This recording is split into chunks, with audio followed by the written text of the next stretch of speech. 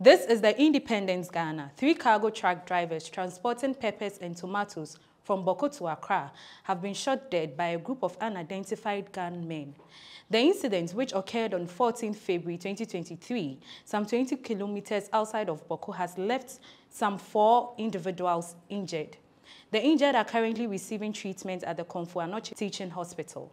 The Ghana Police Service is yet to comment on the matter.